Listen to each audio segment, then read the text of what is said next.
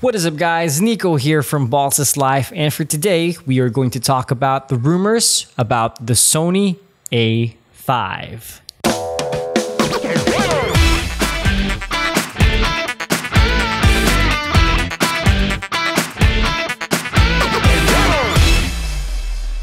Alright, so there is a new camera being rumored to be announced mid-September, and the rumors are it's going to be called either the Sony A5 or the Sony A6, and it will be a budget entry-level full-frame camera from Sony.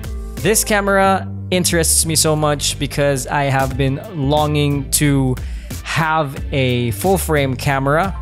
I started with an APS-C camera back in 2009 when I started with interchangeable lens cameras with my Canon 550D.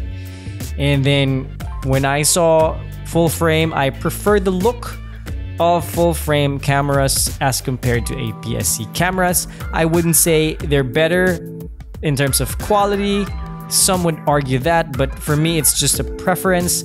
I want the look of the full frame camera more. Now, one big reason why I haven't had a full frame camera is the cost. Full frame cameras in general costs more than APS-C cameras, and that is why this camera is catching my attention because it is rumored to be a sub $1,000 camera. Now, if that's true, this will be cheaper than the higher end APS-C cameras of Sony. Now, before we talk about that, why Sony would do that, let's have a rundown of the rumored specs. So this is two parts. First are the specs that are supposedly coming from more reliable sources. These are more reliable sources that Sony Alpha Rumors have dealt with in the past. And then the second part are specification leaks that are coming from probably new sources that Sony Alpha Rumors has right now. So for the more reliable sources specs leak, the A5 is said to have the same body size as the A6600. It has a mic input and a headphone jack. The specs are supposed to be similar to the A7 III. If that's true, I hope they don't include the autofocus because Sony's autofocus vastly improved from the cameras released 2019 onwards. So the A7 III is not part of that. It's not part of the current autofocusing system that Sony has. They said the camera will be marketed towards vloggers and YouTubers.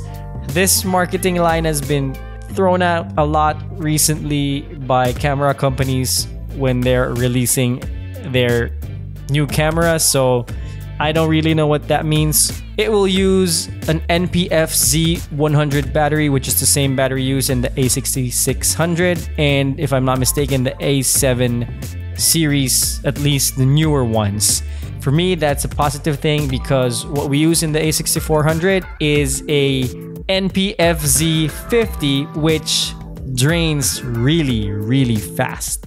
It has the same articulating screen of the A7S III. That is going to be a wonderful spec to have. It has USB Type-C, single SD card slot, and it will have Wi-Fi and Bluetooth. Now, for the specs that are coming from the not so reliable sources, the new body design is similar to the A5000 and A6000 series, which is a mix of metal and plastic.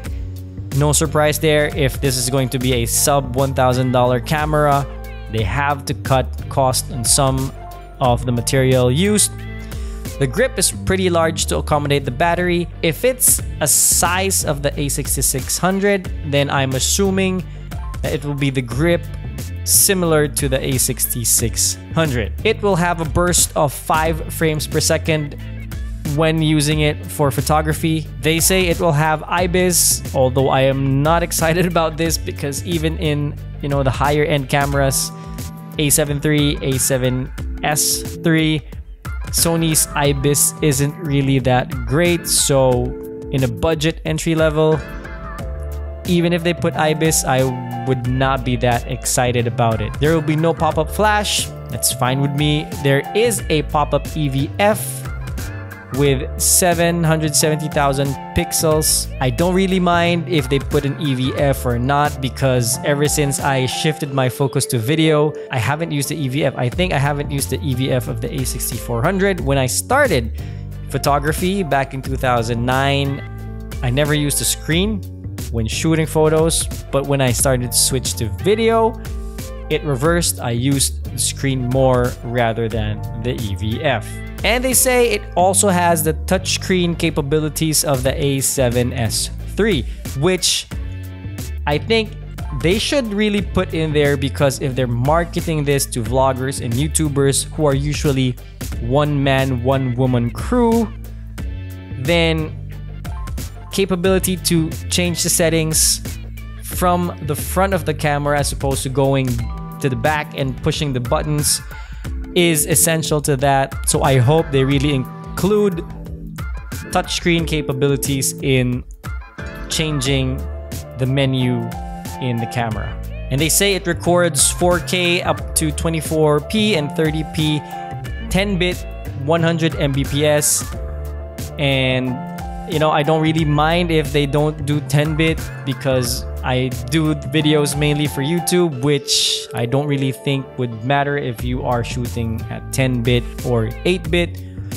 And they said it even has 4K 60, but it would be very crippled. Like there will be a crop, it won't have sound, and it will only be available in S&Q mode. Now let's talk about why I like this camera. Again, as I told you in the start of this video, I have been wanting to enter the full frame system. Before, I wanted to go into the full frame cameras of Canon. Now that I've switched to Sony, I wanted to buy the A7s, the A7S, but it's really way out of my budget. I am not a professional videographer. I just, you know, want to do this as a hobby. And then I transitioned into, you know, using the camera for YouTube videos. So I don't really earn from creating videos, not yet at least, but I really want that full frame camera, that full frame look. But full frame cameras tend to be more expensive, and full frame lenses tend to be more expensive than APS-C lenses. Now, a lot of people are asking, why is Sony doing this? Why would they release a full frame camera that is cheaper than their higher end APS-C cameras? Won't they cannibalize their APS-C line?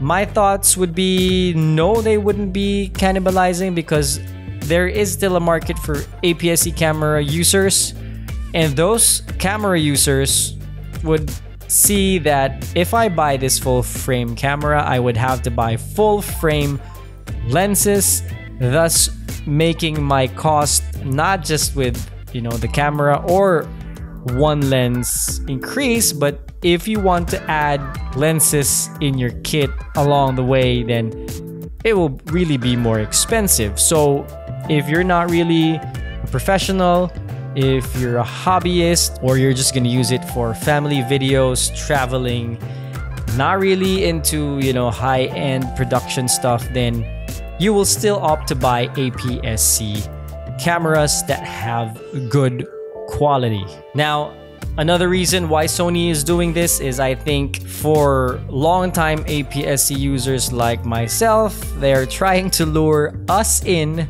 to the full frame system, because that's where they make their money. So they're trying to lure us by giving us a cheaper body, but then along the way, if you fall in love with the system, you're going to eventually buy the higher end camera bodies, especially if you've invested in full frame lenses already. So I'm excited for this announcement. They say it's going to be mid-September. I hope they stick with that, because this year Sony has flip-flopped on announcement dates. I hope they will stick with mid-September. And I hope that when they announce this and the specs are real and I like it, I hope they release the camera this year as well. So that's it for today here on Balsas Live. A quick rundown of the rumored Sony A5 or A6 from Sony. If there will be any more major leaks before the announcement, I will probably give you an update. So please, if you haven't already, subscribe to Balsas Live and hit that bell notification icon so you get notified when we have new uploads here on the channel. Also, please like us on Facebook, follow us on Instagram, and we will see you in our next video here on Balsas Live. See ya!